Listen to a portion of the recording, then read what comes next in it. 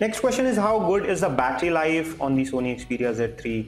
This one gets a battery of 3100 milliamp and gives you a decent battery life. Let me give you an idea of how much it is delivering to me. So after around 1 day and 10 hours in usage, it is still giving me one more remaining day because I am not using it very aggressively. This phone is on for last 1 day and 10 hours at around 35% battery level right now.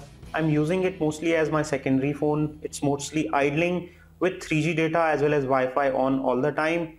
It is not being used heavily, sparingly for checking emails, browsing internet, etc., and gives me around 2 days on such pattern. In case you use it heavily, it should still last for one complete day without any hiccups.